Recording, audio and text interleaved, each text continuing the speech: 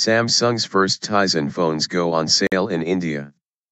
Samsung's first smartphones to be powered by its Tizen operating system have gone on sale. The Z1 handsets are available in India for 5,700 rupees, $92, 60 pounds, and, according to the firm, offer faster boot times and longer lasting battery life than many budget-priced rivals.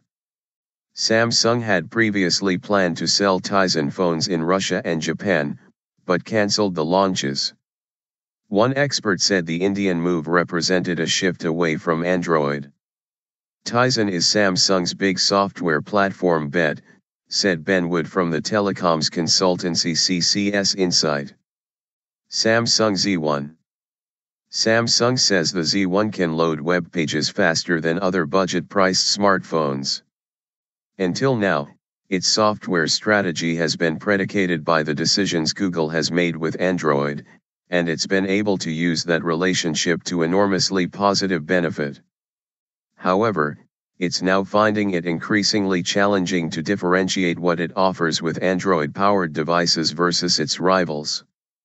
Hence the difficulty it's having standing out from the crowd with its products and the related market share loss that it's suffered. By using Tizen, Samsung can make its phones very skinny indeed, and there are also battery life advantages versus Android, which we've already seen with its Tizen-powered smartwatches. Samsung is currently the world's best-selling manufacturer of handsets running Android.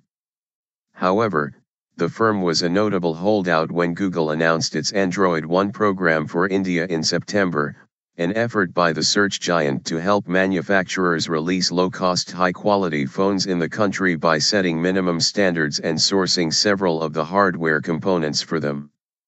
Bollywood downloads.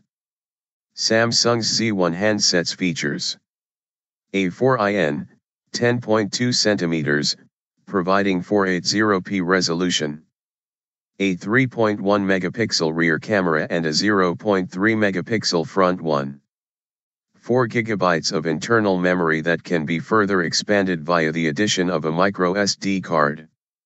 Support for 2 SIM cards at once, a popular feature in the country as it helps users obtain the best rates by switching provider when crossing states.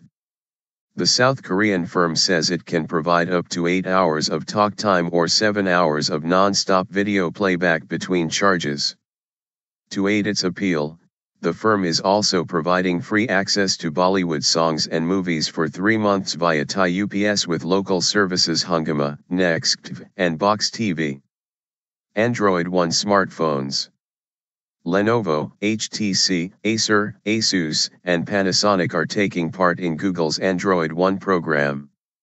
It has also struck a deal to provide 500 megabytes of included 3G data a month for half a year if the devices are used on Reliance or Aircell's local networks. By contrast, Google's Android One scheme offers 200 MB of Google Play downloads for 6 months if used on Bharti Airtel's network. Achilles heel. Samsung at CES. Samsung said at CES that all its internet-connected TVs would run off Tizen. Samsung already uses Tizen to power several of its smartwatches, including its top-end curved Gear S, and cameras. It also announced at the Consumer Electronics Show, CES, in Las Vegas earlier this month that all its new smart TVs would run off the platform. The open-source operating system is based on Linux and uses the web language HTML5 as the focus for app development rather than native code, meaning software writers should find it easy to work with. Samsung Gear S.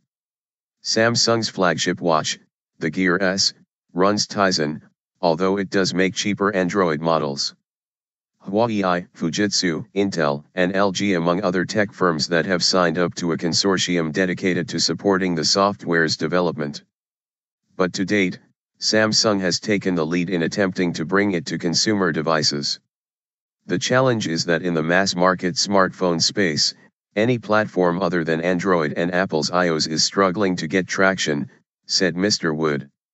Even with the enormous resources of Microsoft, Windows Phone has struggled to emerge as a third platform.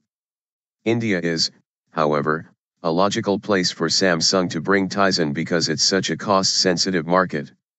If it can successfully ramp up volume in the country, there would be little reason for it not to bring it to other low-cost markets this year. But I don't see it breaking through in major markets like Europe and North America. Its Achilles heel is that it doesn't have the breadth of applications and it's just not compatible with what consumers there want. Samsung cancelled the release of a Tizen-based smartphone in Russia last August, saying it wanted more time to enhance the ecosystem, a decision interpreted by some to mean that it needed more apps. The network NTT Docomo had earlier pulled plans to launch a Tizen-powered Samsung phone in Japan in March because it felt its local market could not sustain another operating system, according to the Wall Street Journal.